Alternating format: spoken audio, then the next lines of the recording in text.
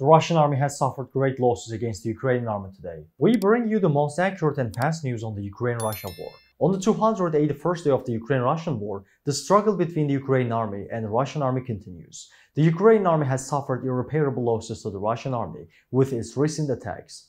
The Russian army is having a hard time responding to the attacks of the Ukrainian army. According to the statement of the Ukrainian General Staff, the Russian army lost 560 soldiers, 1 tanks, 2 artillery systems, and 5 armored vehicles today. To reach all actual news fast and reliable worldwide, please don't forget to follow and like us.